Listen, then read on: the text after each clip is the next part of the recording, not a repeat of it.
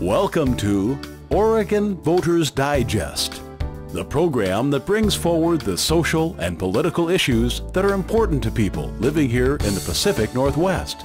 And now, your host, Bruce Broussard.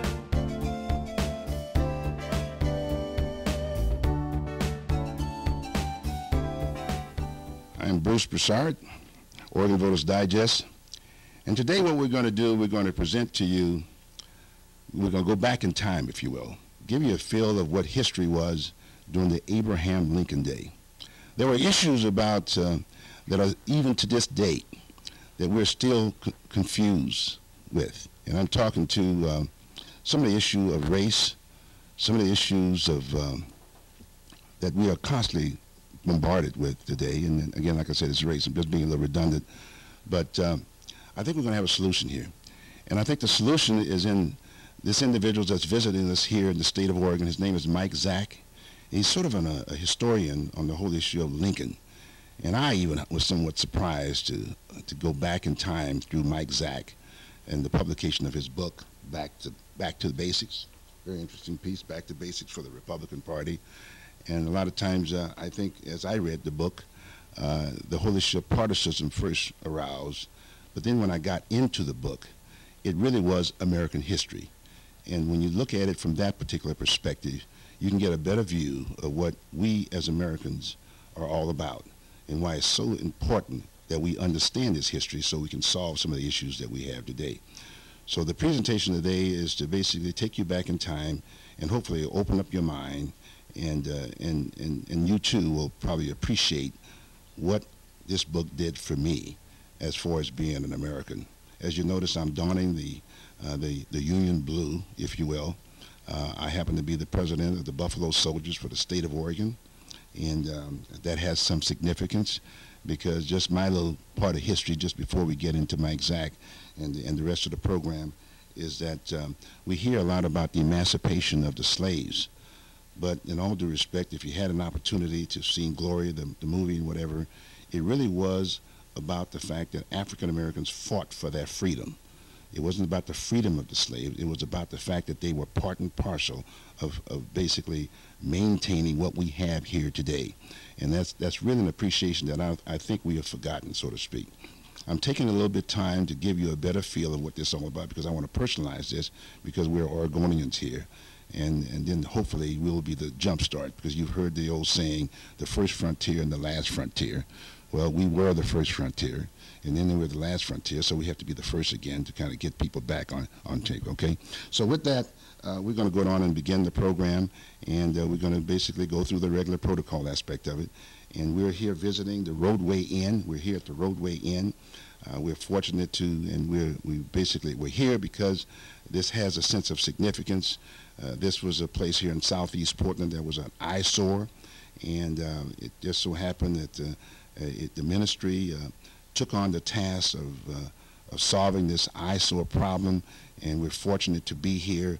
And what we're going to do, we're going to start off with an invocation, and then we're going to go into the singing of the national anthem after the Pledge of Allegiance to the flag, and then we'll get right into Mike Zak, and who will talk about his book, Back to the Basics for the Republican Party, and then we'll field some questions from the audience. And I think you're going to really, really enjoy this. So sit back, have a good cup of coffee, cup of tea, and do enjoy. Okay? Good. With that, Pastor, will you come up?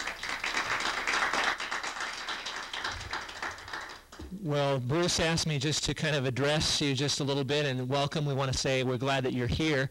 Our church purchased this place back in June of 2004 and helped clean it up. And it was really known as one of the largest distribution centers for crack cocaine and methamphetamines. And but I'll tell you, when the church works together and when we work together, great things transpire. And so we were able to kind of clean this up, and we just want to welcome you guys and say that we're really glad that you're here. As we're here today, we also want to remember that we are here as a free nation, and a lot of people have gone forward to pave the way for that freedom. And as a nation today, we are thinking about the King family and Coretta Scott King, who passed away. And we want to remember that a lot of people have gone before and paved the way. We're here today because of those people.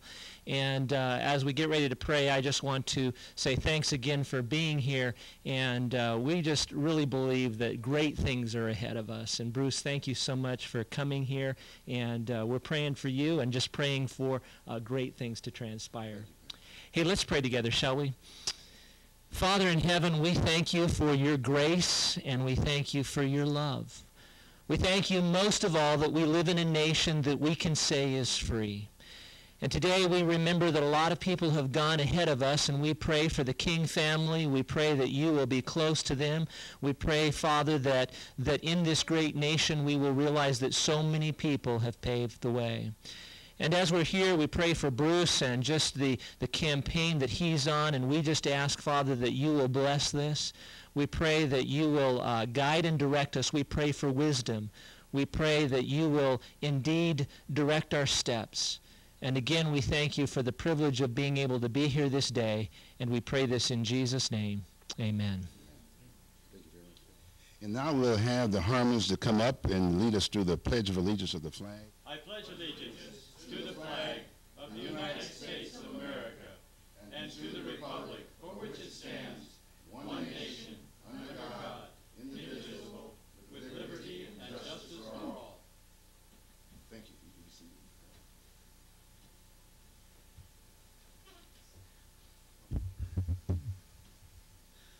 Oh, say, can you see by the dawn's early light what so proudly we hailed at the twilight's last gleaming, whose broad stripes and bright stars through the perilous fight o'er the ramparts we watched were so gallantly streaming, and the rocket's red glare, the bombs bursting in air, gave proof through the night that our flag was still there.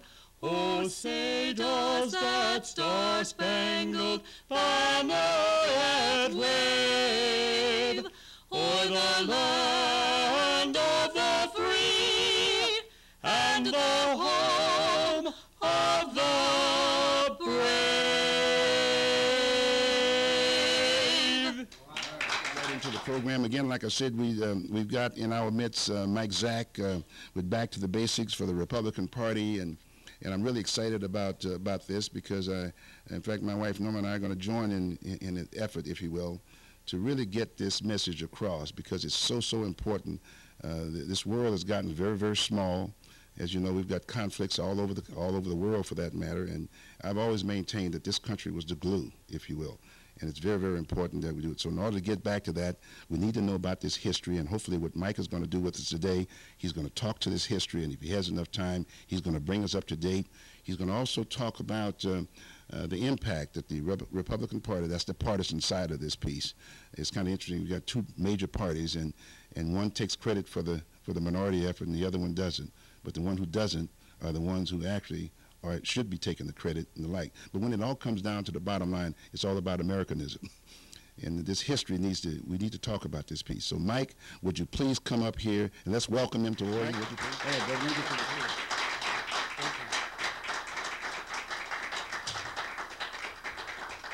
And hopefully I'm not going to be a distraction, but he's going to talk about the uniform, right, Mike? Absolutely. All right. It's a great uniform.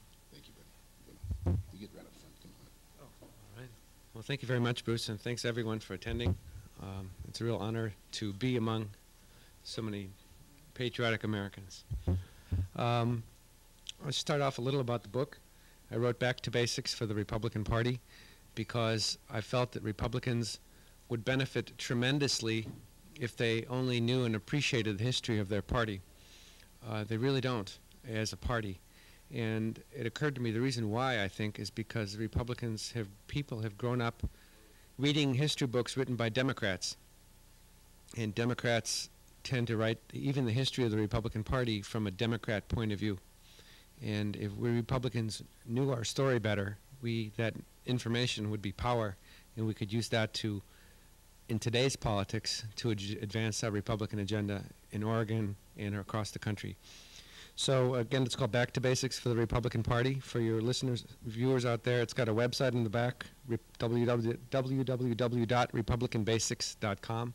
So at republicanbasics.com you can read about the book. And one last thing personally about myself, I give speeches to Republican organizations around the country, Lincoln Day dinners and state conventions and so forth, and my email is on the website.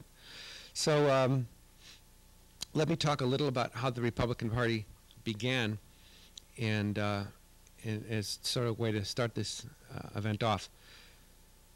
In the 1850s, there were two main parties, the Democratic Party and the Whig Party, and they were divided over economic policy, basically.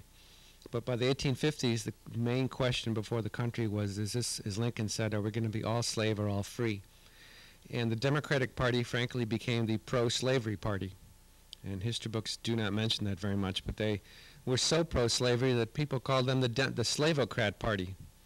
So the Slavocrats, the Democrats, and opponents in the Whig Party basically fell apart because it tried to compromise on slavery. Well, out of that void grew the Republican Party, which was a coalition of anti-slavery groups across the country.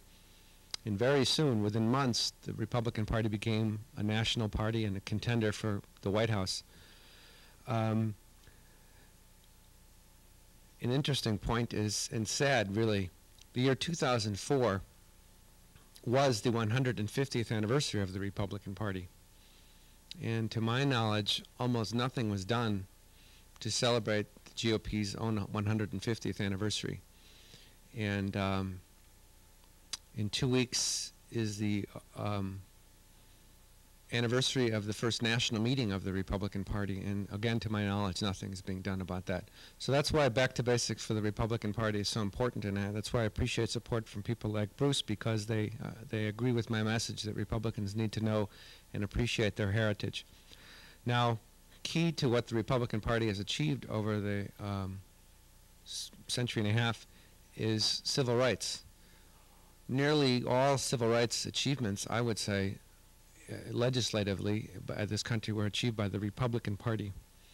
The 13th Amendment, freeing the slaves, the 14th Amendment, extending the Bill of Rights to the states, and the 15th Amendment for voting rights were all Republican initiatives that were enacted despite fierce opposition from the Democratic Party.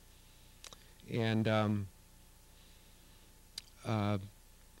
as people know, they should know, not only we're talking about the 1964 Civil Rights Act, but there was the 1957 Civil Rights Act, which was a Republican initiative. The 1960 Civil Rights Act, the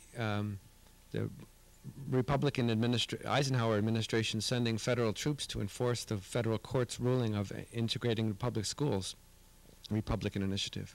More Republicans supported the 1964 Civil Rights Act and the 1965 Voting Rights Act were supported by the Republicans much more than were the Democrats. And yet, today, we see that Republicans have lost a lot of, have very little support among the African American community. And I would argue the fundamental reason for that is Republicans themselves don't know and don't care about the Republican Party's heritage. So the key to more effective outreach and to achieving the moral high ground on all issues is to appreciate the heritage of the Republican Party. So this month we're honoring Abraham Lincoln, and I'll talk about Lincoln in a minute. A few interesting Oregon connections, but let's talk about Martin Luther King for a minute. The federal judge, for instance, who ruled in favor of Rosa Parks and overturned the blacks in the back of the bus law was a Republican federal judge appointed by Republican President Dwight Eisenhower. Never makes it into the history books or the media. And the fundamental reason for that is even the Republican Party doesn't know and doesn't care. So we can't really blame the media or the history books when we, or the party leadership, doesn't care about that.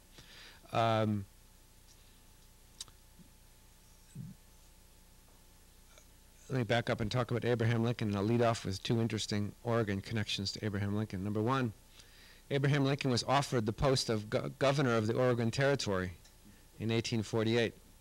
As a congressman, he had worked for the Whig candidate Zachary Taylor, who was elected.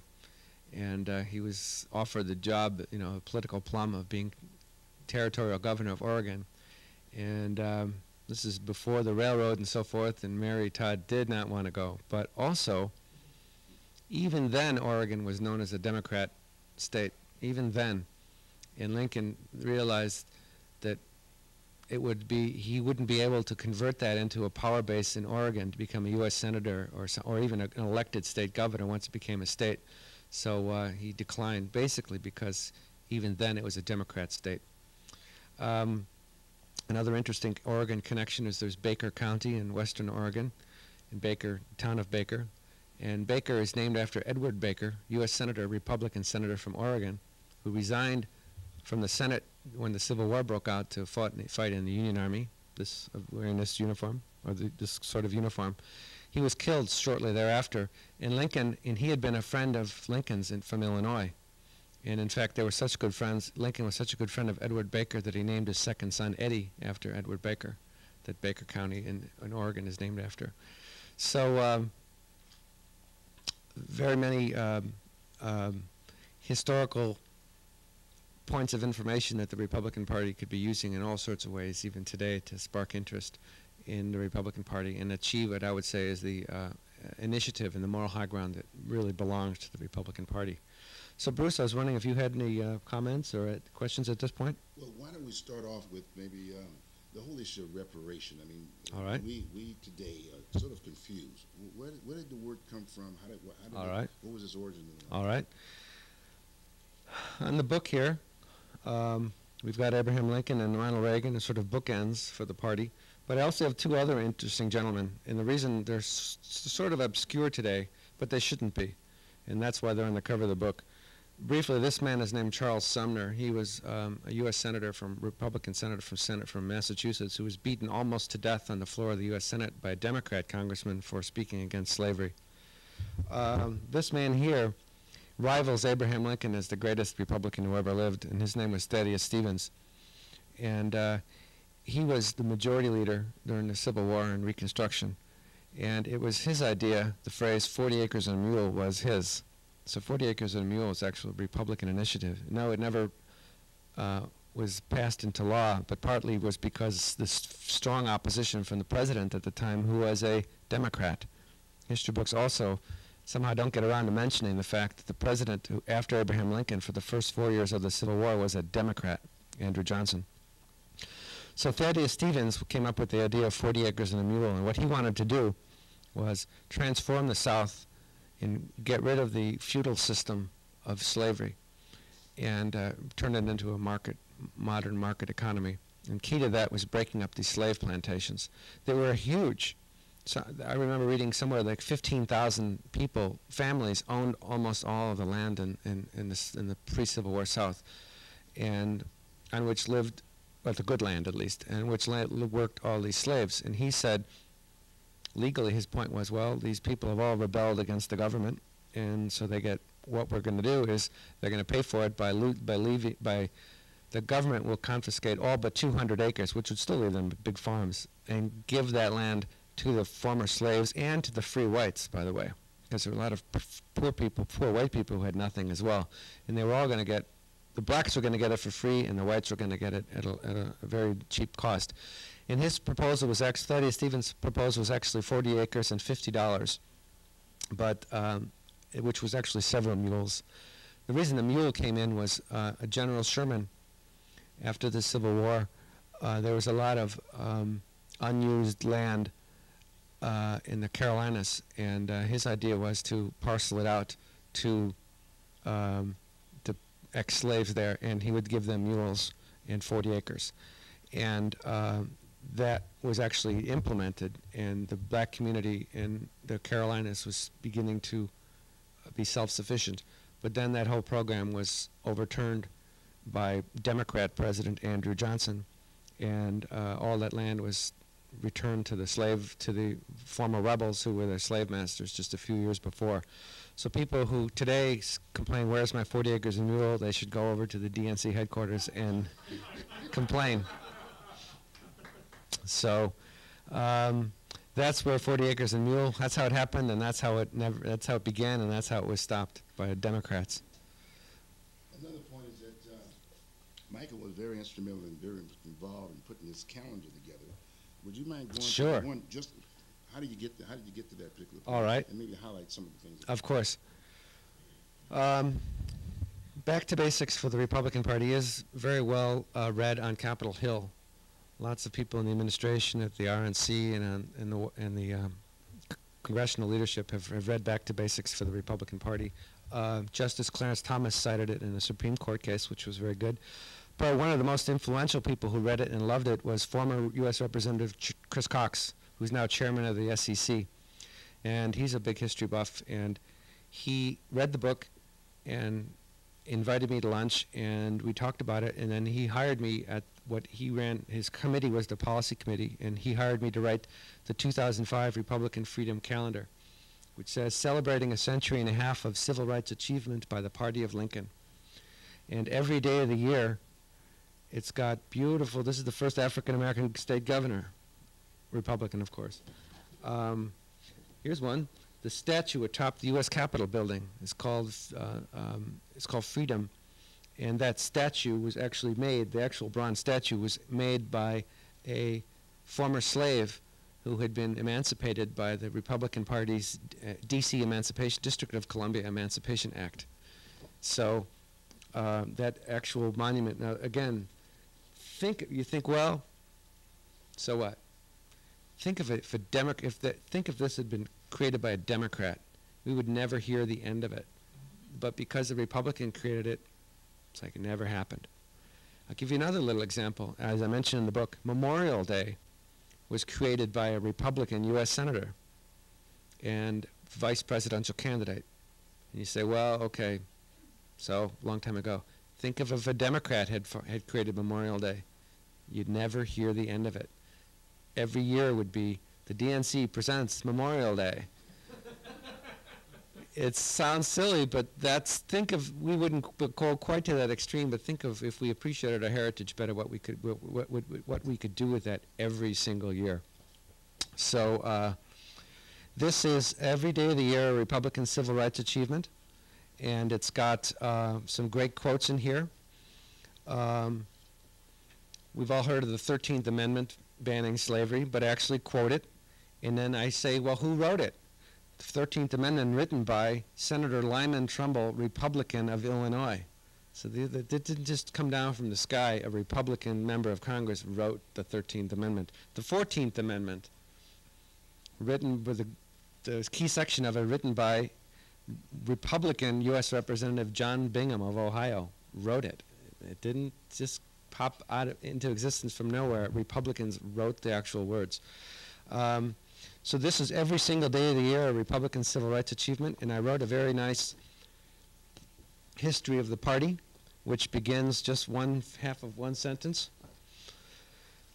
To stop the Democrats' pro-slavery agenda, anti-slavery activists founded the Republican Party.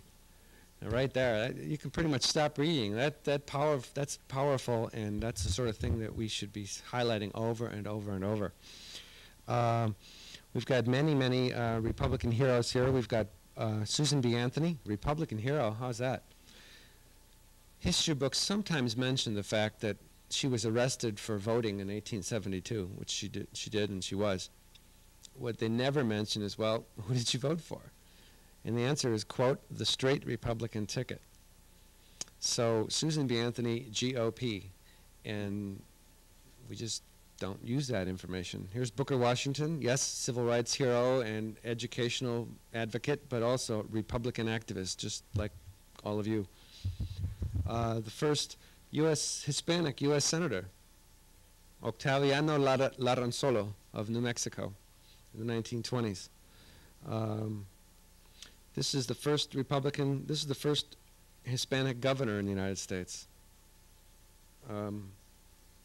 Romualdo Pacheco from California in the 1870s. Went on to be a U.S. representative and then ambassador. So solid Republican, first Hispanic governor. We just don't use that information. Something that African Americans have always cringed about was the KKK. Ah, yes. And I've always Let's talk about the KKK. And we've always felt that they were a bunch of conservative Republicans. Yeah. Give us the facts, will you? All right. The Ku Klux Klan began in the South. Well, first off, you have to remember the solid South, which was used to the Democratic Party, didn't begin in the Reconstruction era, which is what history books will tell you as resentment against the Republican Party. Wrong. The South was solidly Democrat since the 1850s, well before the Republican Party even really began. And an example, in the 1860 presidential, I'm getting to the Ku Klux Klan. In the 1860 presidential election, I bet I'm going to ask a question here, and I bet you all know the answer. How many votes did Abraham Lincoln get in the South in the 1860 presidential election? I bet you all know the answer. 0. Lincoln got 0 votes.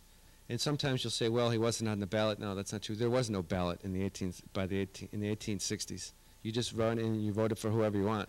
0 people voted for the Republican presidential nominee in the South. Few in Western Virginia, which became West Virginia, but aside from that, 0.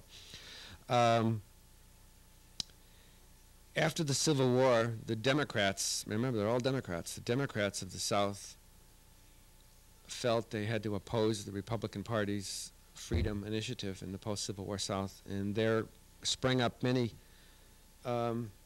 terrorist organizations to fight the Republicans and prevent the Republicans from achieving freedom for African Americans. And there were groups like the Red Shirts and the Knights of the White Camellia and the Knights of the White Circle, I think. But the most important and the most popular one was the Ku Klux Klan. And all Democrats, every single one of them. And so when you see history books spin those guys as conservatives and Republicans, they're lying. They were all Democrats, all of them. In fact, the Ku Klux Klan assassinated a U.S. member of Congress while he was speaking at running for re-election from Arkansas. History books never quite mention that, do they? Nearly all, a very interesting study, nearly all victims of lynching in the South whose voter registration could be established were Republicans. So there's very much an anti-Republican aspect to the Ku Klux Klan as well as anti-black. And again, Democrats, all of them. So don't let the history books spin those guys into Republicans or conservatives. They were Democrats. One other question I'd like to ask. When did African Americans participate in Congress? Yes. After the after the Civil War, the Republican Party made sure that African Americans could vote and could stand for office, run for office, and for instance, the man who replaced Jefferson Davis in the U.S. Senate in Mississippi was an African American named Hiram Revels. He'd been an AME pastor in Baltimore and moved south during the war and became a U.S. Senator from Mississippi. There were quite a few African Americans in the U.S. House of Representatives as well, and I have them all honored here in the calendar.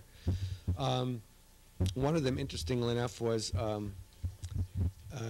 John Lynch, who was a former slave who became a U.S. Representative, a Republican. And in 1884, he was honored. He was made chairman of the Republican National Convention as late as 1884 in honor of this man. And an interesting point, which I mentioned in the book, is that one of the men who spoke in his favor of the nomination of chairman of the convention was a 23-year-old Theodore Roosevelt. So there's a nice, beautiful connection between the Civil War and the Reconstruction era, and then handing it off to the next generation, Theodore Roosevelt. And Theodore Roosevelt Jr., by the way, Theodore Roosevelt Sr. was a Republican activist as well from New York, and appointee of Rutherford Hayes. So there were other Republicans. As I mentioned, the first Republican governor was an African-American governor of Louisiana. He had a very interesting name of Pinchback. His last name was Pinchback.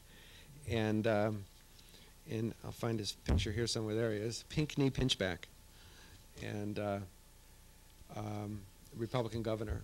And we Republicans, many dozens and dozens of state legislators and mayors And basically, as soon as the Republican Party lost its control over the South, the Democrats reasserted themselves, and out they went.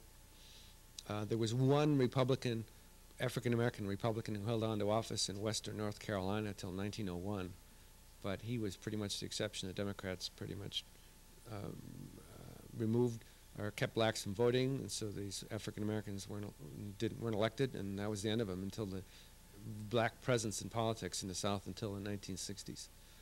And that was, again, due to the Democratic Party. Okay, what we'll do now is that why don't we take questions from the floor, and Mike, if you don't mind, you can still sit down, and then you can just repeat the question. Yeah, from fine. the person. Is that okay? Okay, that's fine. Let's go ahead. We have yes, sir. Little point in time in which the Republican Party lost the persona of being the leader of the civil rights movement, and the Democratic Party, as far as the popular membership of African Americans, asserted itself as the party of the Democrats in the 1960s. They were able to sweep away the history and present the Democrats as the champions of civil rights, and Republicans, because they had forgotten their heritage, weren't able to counteract that very effectively. So it's our fault that we lost the high ground. And go ahead. Okay, You have another question, sir? There came to be a stigma attached to what we call radical Republicans, as if they were somehow different from the interests of the United States of America. Yeah, right. But in truth, the radical Republicans began before the turn of the century. Right. Could you tell us a little bit about that background? The radical Republicans, of course, they're the hero. I'm giving it away. The radical Republicans are the heroes of this book. Back to Basics for the Republican Party. And these two gentlemen here, Sumner and Thaddeus Stevens, were radical Republicans. Remember, history books are written by, almost all except this one, are written by Democrats. So they spin the radical Republicans as somehow villains and so forth. It's absurd. During the Civil War and afterward, there were different wings of the Republican Party. Some people they were all anti-slavery. Some were conservative. Some had a conservative policy. We'll just contain slavery and it'll eventually go away. Others were moderately against slavery. Other Republicans were radically against slavery. They wanted freedom now. So I ask, and I say in the book, if you were alive then, would you have been conservatively against slavery? Would you have been moderately against slavery? Or would you have been radically against slavery? And the answer is you would have been radically against slavery. You should have been. You would have been a radical Republican too.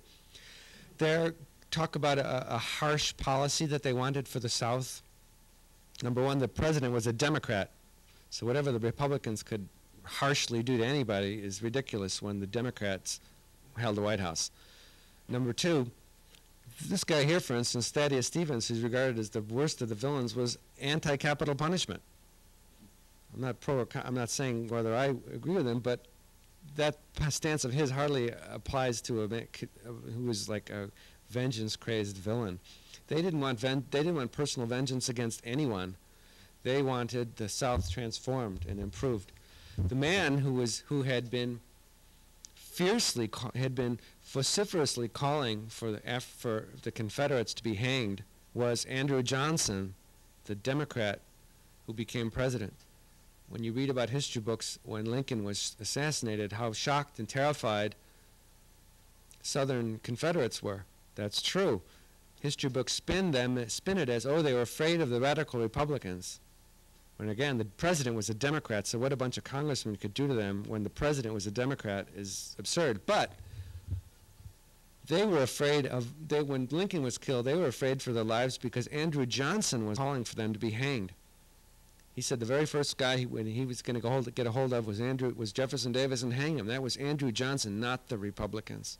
They were terrified because, oh my God, the guy who had been calling for them to be executed was now president. Well, they had reason to be terrified. But once he became president, he totally changed course. But the radicals were the ones of 40 Acres and a Mule. They were the ones who enacted the 14th Amendment, wrote the 14th Amendment. They were the ones who passed the 15th Amendment, the 13th Amendment banning slavery. All of that they were radically against slavery.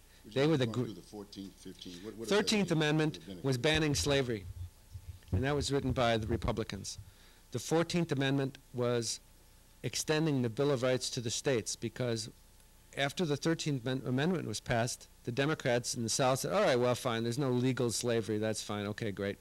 We can't buy and sell black people anywhere. But we will treat them miserably with no civil rights at all. So they're basically slaves. And then the Republicans said, no, no, no, we're going to pass the 14th Amendment, basically extending basic civil rights of the U.S. Constitution at the local level. You can't do this to them, you can't do that to them. They said, fine. They got around that, and they said, well, all right, we can't quite treat them like slaves, but they're sure not going to vote. So the Republicans passed the 15th Amendment saying, yes, they can vote.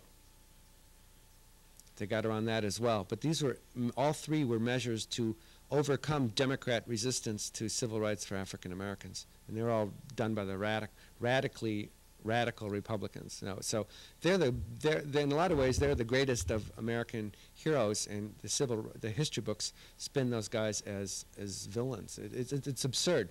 And that, I think, fundamentally is why Republicans are afraid of commemorating their heritage, is because of the lies they themselves believe because of what Democrat professors told them. Yes, sir.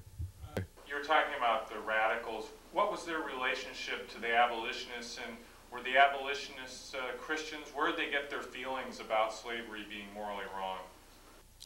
Well, yes. What was the relationship of the radicals to the abolitionists and their feeling about slavery being morally wrong? One can't oversimplify and classify people as either radicals or moderates or conservatives. There was a spectrum of feeling. The word abolitionist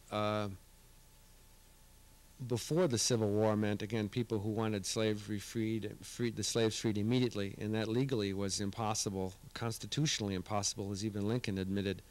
But as the Civil War began, a lot of the Republicans said, well, the Democrats of the South are not going to rebel against the United States government, shoot U.S. soldiers, hang people for owning American flags, and then claim constitutional protection for their slaves at the same time. They can't have it both ways. They've rebelled, they have given up their allegiance to the country, and guess what? They therefore give up their claims to own other people. That was the Republicans' radical solution to this. And so abolitionism sort of merged into the Republican, started to become mainstream Republican policy. And then after the war, slavery was officially abolished, as I said, but the Democrats wanted to keep them as like serfs bound to the land. And the Republican, now abolitionism was no longer the issue because they were legally free, but then the same tendency was now we want them to be really free. And that became the radical Republican agenda. They were, yes, there was quite of a Christian moralistic tendency within the Republican Party. Many of the early African-American leaders of the Republican Party were ministers, and like Hiram Revels and a number of others were ordained ministers. And Charles Sumner was quite, in his speeches, had a lot of religious imagery and background of why he was against slavery. Thaddeus Stevens as well, and not other radicals as well. Let me talk about the radicals versus Lincoln. History books, again written by Democrats, will go on and on and on about the fights, quote, between Lincoln and the radical Republicans, as if they were the enemy. They were all in the same party. Lincoln barely talked to Democrats, barely gave the time of day to Democrats.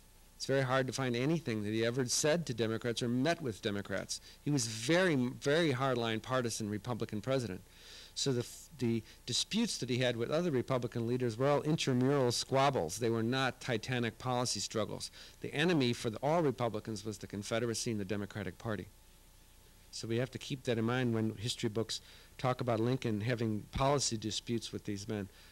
They were disputes over timing, not ultimate goal. Lincoln had a war to run. He had to keep the moderates on his team. He had to not anger the Democrats too much in order to keep some of them on the Union war effort. But he shared exactly their ultimate goal as to what he wanted. Frederick Douglass, for instance, criticized Lincoln very much for being too slow on things. But of course, Lincoln had other things to worry about. But Frederick Douglass said later, he said, you know, in retrospect, he said Lincoln was never more than a step or two behind us. and sort of gave him a nod to, you know, Lincoln being the master of timing. He couldn't call for immediate action on everything, or he wouldn't have got it done. So Lincoln, in fact, shortly before Lincoln was killed by a Democrat, Who was that? John Wilkes Booth, the actor, Lincoln was moving very strongly toward the, quote, radical position. Shortly, in the months before he was assassinated, he had replaced some of his cabinet secretaries with more radical Republicans. The 13th Amendment was a radical Republican initiative, not just Republican, but it was of the radical wing, and Lincoln was the one who insisted on it being part of the platform for 1864. So he was getting closer and closer to their position just because he was one of them, but he had to move a couple steps behind them in order to get it done properly. So we cannot overemphasize the policy. We can overemphasize the disputes between these men. Yes, ma'am. Even back then, Democratic actors were taking pot shots at the country. Second, you talked about the Ku Klux Klan, and I think it's highly ironic, and I would like your take on this. The only member of the United States Congress, in fact a senator, who was quite active in the Ku Klux Klan is a Democrat and keeps getting voted back in by the constituents who should be horrified at his actions. Can you address that problem? Well, talk about I've been asked to address the question of the Ku Klux Klan, and the Democrats opposed, as she said, taking pot shots at the country, and then mentioning the fact that Senator Robert Byrd was a Klansman. And not only a Klansman, he was a Kleagle, which was a recruiter for the Ku Klux Klan. So, and yet the Democrats call him still the conscience of the Senate. And for the Democrats, that's probably true. So Robert Byrd, was a recruiter for the Ku Klux Klan.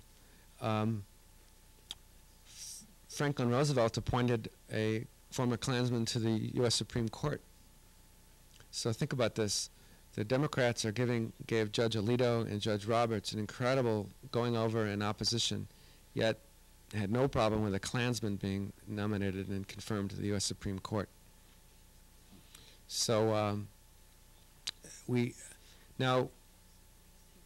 have to remember that the Klan has had several evolutions and changes, and to be fair, there were in the 1920s or so, it did sort of blend in, it sort of infiltrated in some places the Republican Party as well in the 1920s. But it is correct. But in Indiana, for one, the Klan had quite a lot of influence within the Republican Party. But when I'm talking about the Klan as in its ultra-violent tendencies, when it really had a terrible effect on the country was in the post-Civil War era when it was completely Democrat. So I don't understand how the Democrats can call a former Klansman the conscience of the U.S. Senate, but they did and they still do. So, yes, sir. I know that the South had what was known as a slave code, and in that code, various peoples were treated as property. Right. And various other demeaning things happened to them as a result. And Abraham Lincoln issued the Emancipation Proclamation, 1863, and that was when people of the South said that the Lord must be against the Union Army because the South has defeated them in battle after battle after battle until Vicksburg and Gettysburg, when the war began to turn. Right. And there was no mention of Heavenly Father's involvement in that by the South from that point on. But when the great emancipator, Abraham Lincoln, was assassinated, the president who succeeded him was Andrew Johnson. We had what was known as no longer the slave code. That was gone because of the Civil War and the results of efforts to free the South, but now we had a black code. Right. What's the difference between those two? Well, here's one for you. The very first gun control laws in this country, ever, were enacted by the Democrats of the South, forbidding black people from owning guns. First gun control laws were to keep guns out of the hands of black people, passed by the Democratic Party. There was very little difference. Immediately after the Civil War, because Lincoln was assassinated and a Democrat was the president. Now let's back up a little about Andrew Johnson for a second. Andrew Johnson was the only member of the U.S. Senate from the South to stay loyal to the country. He was very much a partisan Democrat. He was Andrew Jackson Johnson. And he was from the hills of Tennessee and born in the hills of South North Carolina. So he had very much a resentment against the plantation aristocracy. But he was still a Democrat, and he loathed black people. There's some things that he said about Frederick Douglass, for instance, who just peeled the bark off a tree. And Charles Sumner once went in to meet with President Andrew Johnson to ask about plead on behalf of African Americans, and when he got up, he noticed that the whole time Andrew Johnson had been using Sumner's hat as a spittoon. It had been around the corner of the hat of the desk, and he had been spitting tobacco juice into Sumner's hat the whole time. That's what this Democrat thought of African Americans. So as soon as Lincoln is killed, Andrew Johnson had no problem with the Democrats of the South reasserting control over the African Americans. And when we talk about Reconstruction, it's important to remember, Republican Reconstruction didn't even begin for 2 years after the Civil War ended. For 2 years after the Civil War ended, the former rebels were still in charge. It was finally the Republicans were so outraged at what the Democrats are doing after the Civil War that they passed over the Jack Johnson's veto Reconstruction legislation, just pushed him aside and said the Republicans will save the black people now. We'll control the South and save African Americans. And so Reconstruction didn't begin for 2 years afterward. So during those 2 years, yes, the Democrats of the South passed black codes to replace the slave codes. Blacks couldn't be out at night. They could only work as in field hands or as limited number of occupations. Yes, they couldn't be bought and sold, but their movements and their rights were severely curtailed. They could be bought and sold in a sense that any black could be arrested and sentenced to prison for vagrancy. And they said, well, we're not going to put him in prison. We'll just rent him out for a year to this plantation guy. Poof, he's a slave again. It was outrageous what they were doing. And that's when the Republican Party got so upset at the black codes that they began Reconstruction. Yes, sir? It seems so odd that what President Lincoln worked so hard to achieve and gave his life for was destroyed at the turn of a hat by the Democratic Party, who refused to acknowledge the will of the people. That's right. And you mentioned the Emancipation Proclamation and Heavenly Father. Charles Sumner added just a little bit of the Emancipation Proclamation and added the appeal to God at the end. And Lincoln realized that he had overlooked that, and it was Charles Sumner who added the appeal to the blessings of Almighty God in the Emancipation Proclamation, and it's really true. So it was sort of a Republican team effort in a way. Yes, sir. Could you mention about Douglas going to the White House after the '64 inauguration? Talk about Frederick Douglass going to the 1864 inaugural ball, and I mentioned that in the book, Back to Basics of the Republican Party. Frederick Douglass came to the inaugural ball, and the policemen, the soldiers, guards were keeping him out because he was black. And Lincoln heard about it. One of his friends saw it, and he went to Lincoln. And Lincoln was on the receiving line, and Lincoln sent word to have Frederick Douglass admitted. And Douglass walked in, and this is very public. There are hundreds and hundreds of people around, and Lincoln said, "Here comes my friend Douglass," and shook his hand. And asked Frederick Douglass, what he thought of the inaugural address. So to us it sounds trivial, but remember just a few years before, black people were regarded by the Democrats as the slaves and subhuman, and here he is welcoming his friend Frederick Douglass, a black man. Here comes my friend. Very calculated words. Yes, sir. And Booker T. Washington, yes. You can tell us about. Yes. Yes, there is. When Teddy Roosevelt became president, Republican, one of the very first things he did was invite Booker Washington to dinner at the White House. And the Democrats of the South were so outraged at that several state legislatures passed resolutions condemning him. And there were protests and just awful reaction, and they had been discussing reviving the Republican Party in the South. So remember Booker Washington, Republican activist, but the Democrats were so outraged at the President of the United States inviting a black man to dinner that some Democrats even demanded that the President discard whatever china and silverware the man had used. It was just outrageous. You don't read about that much in history books because, again, that was Democrats protesting respect for a black man. Let me get one more last question. Yeah. And that is, spend a couple minutes about those African Americans that participated in the Civil War. Yes, sir. And besides the fact that they also the medical corps and this, that, and the other. Yes. You mentioned something about Frederick Douglass participating. Yeah, that's a great question. I've been asked to talk about African American participation in the Civil War, and yes, Bruce made a very good point at the beginning that African Americans, to a large extent, fought for their own freedom. There were 210,000 African Americans enlisted in the U.S. Army and U.S. Navy during the Civil War, and most of them were from the South. And so I would say almost a quarter, let's say a fifth of Southern manpower in the Civil War was African American, and they were on the Union side. The 54th Massachusetts from that movie Glory, which I'm sure a lot of you have seen, by the way, the 54th Massachusetts was organized by Republican Governor John Andrew of Massachusetts. That was one of his major projects. The 54th and 55th Massachusetts were organized by Republican Governor John Andrew. The very first two recruits for the 54th Massachusetts were Frederick Douglass's two sons. And they fought in the war and both survived, actually. And he did that the sons did that as a political statement that calling on all African Americans to fight for their own freedom. And yes, they wore the blue, and they, not only that, the U.S. and carried the flag. Now,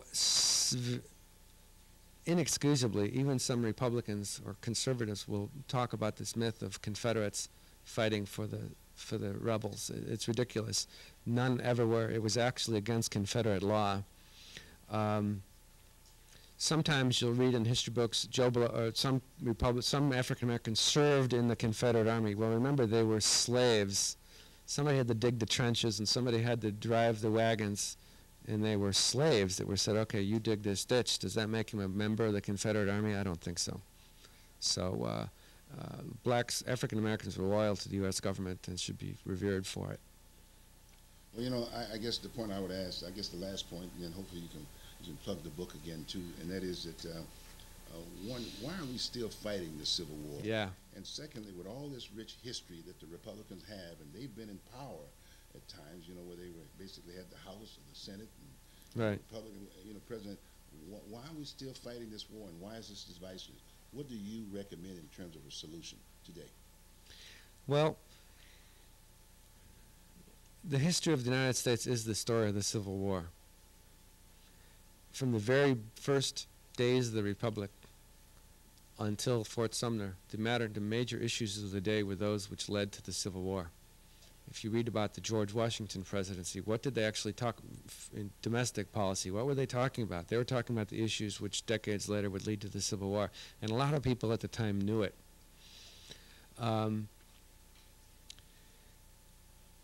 Today, even to this day, we are living out the epilogue, the aftermath of the Civil War. And so key to the Republican Party's seizing the policy initiative in a really strong way is to understand the history of this country, which is to understand the Civil War better, and to appreciate the fact that the Republican Party was the pro-American flag party, the pro-U.S. Constitution party, the pro-economic growth party, the pro-civil rights party. We can't effectively carry out our message today if we don't appreciate what we've accomplished in the past.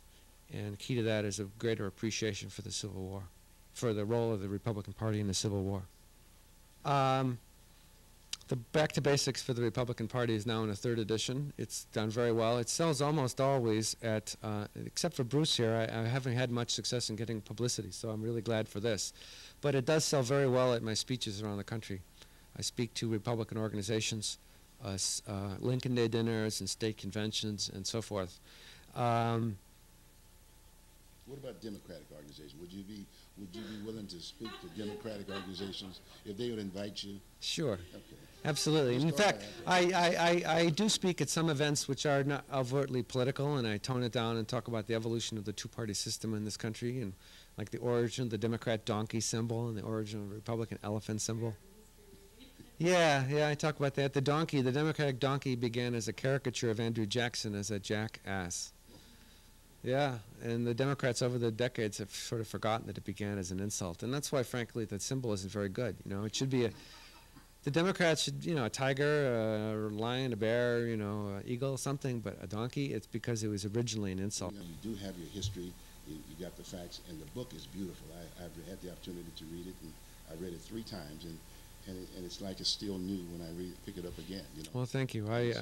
So again, I would encourage everyone to consider purchasing this back to the basics, because the idea is that what you've heard, there's more to it in there, but it puts it in a chronological order, and so that's what I really appreciated what you said. And it is a walking history. Well, I'll tell you one thing. Someone said about this book, he said it's like 1,000-page, it's a history book of 1,000 pages without, how do you exactly say, cutting out all the boring stuff, just getting to the meat of the issue. Well, not the facts, but cutting out the non-relevant information and boil down to. That's the thing that I enjoyed. And in fact, I think I would introduce this into the educational system. Wouldn't that be nice? It would be a bad idea to put something like this in. I'll say one last thing about the book. It's not only about the Civil War. I go back all the way to the Washington administration and then go forward again, and stopping at the relevant places along the way. I talk a lot about economic policy, free silver and so forth. Remember vaguely what was that all about? Well, that's explained in here, and the tariff situation and all. I talk a lot about economic policy as well. It's amazing how much I've got jammed into this book. It also, this is not Republicans good, Democrats bad at the end. There's a lot of credit to the good things the Democratic Party has accomplished, and also I'm pretty fair to Franklin Roosevelt in the New Deal, by the way. And I also talk about a lot of Republican mistakes. So there's a lot in this book. Good.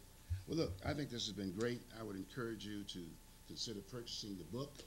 And if you're wanting Michael to come and speak before any group, I think it's going to be fair, as long as you invite me to. Because he's talking about that. And so I think it's very important that I'm part of the process. Fair? All right. Okay. And as Larry Dunham said, he wanted me to have my weapon, but I don't want to do that until I'm giving it back again. There you go. And I won't use it. I won't use it. But again, it's been really a pleasure. My pleasure. Thank you, sir. I really appreciate that very much, and thank you very much. Thank you. Okay, good.